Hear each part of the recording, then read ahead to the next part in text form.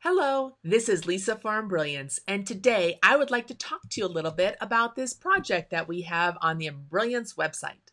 In our project blog, you can find free designs like this one that we have here. The link to this particular design can be found in the description of this video. It happens to be an adorable heart with two names that can be enveloped into this heart shape. And I'm going to pop into the software to show you how easy it is to create a personalized design using the Embrilliance platform. The first thing we have here is an empty design page, and we'll click on the merge stitch file to browse to the location on our computer where we have downloaded and unzipped the file from the project blog. When we select it and click import, it automatically populates the design page, and you can notice that there are now components in the object pane here on the right.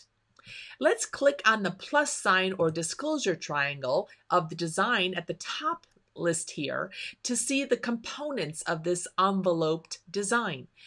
Envelope number 1 is the shape that will contain the lettering object that you want to put at the top name.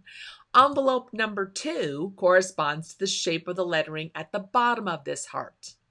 The two lettering objects shown here in the display pane have the same numbers. So letters 1 corresponds to envelope 1 and letters 2 matches envelope number 2. When you click on the lettering object, a couple things happen. First of all, your properties pane will change into the letter properties pane. The second thing to notice is that the text becomes single line. It removes the envelopes so that you can edit the text and see what it looks like normally. So to change the text here, you'll want to select it and change it into something else. Make sure you spell it correctly and hit the Enter key on your keyboard. Notice that in the display pane, the name has changed to what it is that you have typed. Now, I happen to be using Hobo font. This is part of font collection number 2.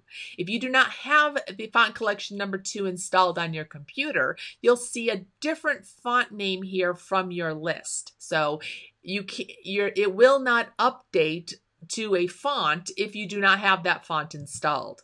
If you are using any of the Embrilliance platform programs, you will always have block font. So to see it automatically change, if you don't have Hobo, change it to block. You'll see the text change into the font that you have selected. And when you click off of it, it will automatically update into the font that you have chosen. So make sure you have chosen a font that is installed on your computer. Those of you that have Essentials can use any of the built-in Essentials fonts as well as any stitch-based BX fonts that you happen to have installed, such as this one from Jolson's Designs. So the key points here is to select the lettering text, type in the name that you want and hit the Enter key. Click off of the selection and it will automatically morph into the shape that is set for the envelopes. For more information about envelopes and creating them yourself or using the programs, please visit our YouTube channel that is listed here. And thank you so much for spending some time with me today learning about how to customize this sweetheart design in the Embrilliance platform.